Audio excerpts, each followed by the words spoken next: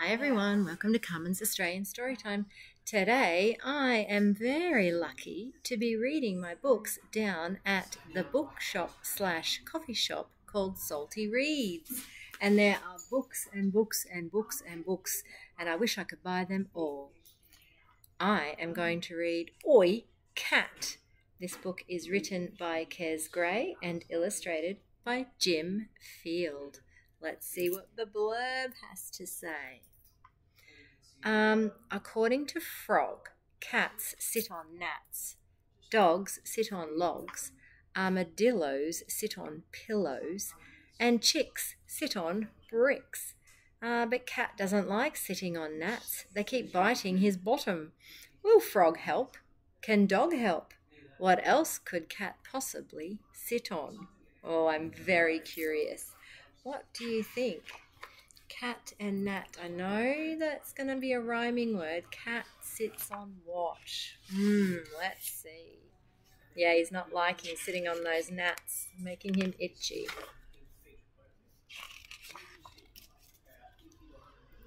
Oi, cat, step away from the gnat, said the frog.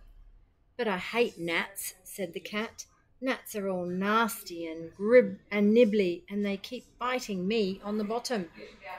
The frog doesn't like that he's killing the gnats. Maybe Frog likes to eat the gnats, I don't know. Why do you keep sitting on them then? Asked the dog. Why don't you sit on a mat instead? Oh, that's a good one. Mat, cat. Because the frogs changed the rules, sighed the cat. Remember? That's right, smiled the frog. I've changed the rules. Dogs used to sit on frogs, but now they sit on logs. And cats used to sit on mats, but now they sit on gnats. Oh no. Why does Frog get to change the rules? It's a shame you're not a pony, said the dog. If you were a pony, you could sit on some macaroni. Just my luck, sighed the cat. Will you stop talking about my bottom? Said the cat. My bottom is none of your business.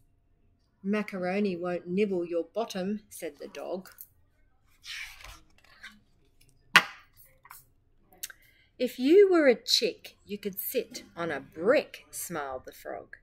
If you were a vole, you could sit on a bowl. If you were a leech, you could sit on a peach. If you were a duck, you could sit on a truck. Well, I'm not a chick, am I? Frowned the cat. Or a vole, or a leech, or a duck. You're a cat, said the frog. On a gnat, smiled the frog. And rules are rules.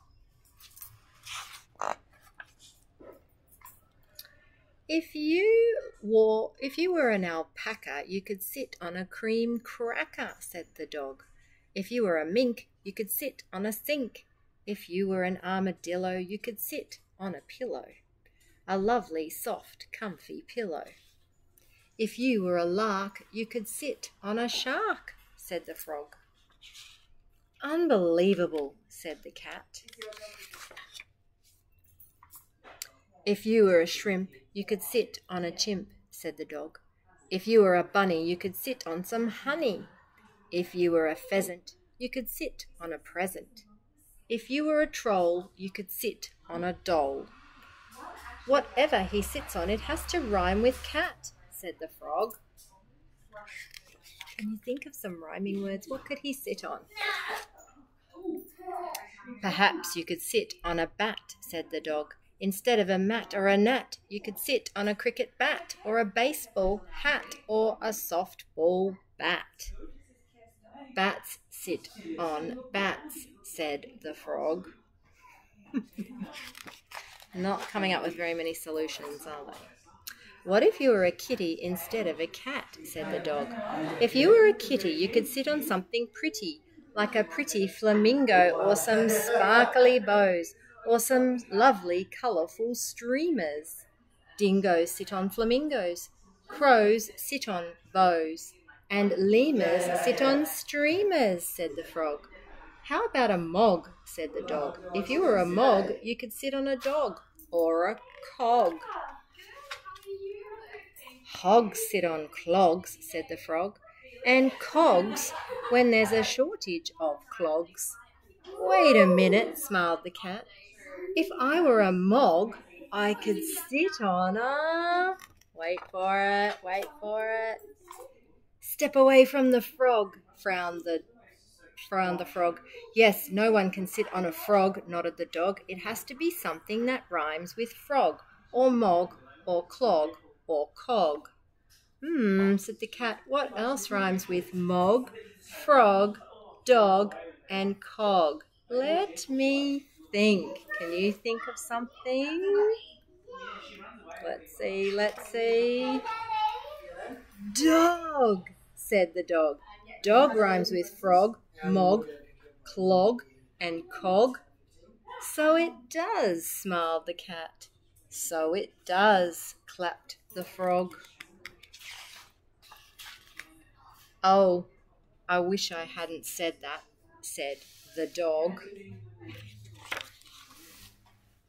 Ah, he did. He sat on the dog. Oh boy. Thank you for joining me on Carmen's Australian Storytime. I hope you enjoyed that book as much as I did. And what a magical place to read a book for Book Week. This is the beautiful shop where I get to come every day and look at books and drink my coffee. Thank you for joining me, and don't forget to click and subscribe. I'll read to you again soon. Bye for now.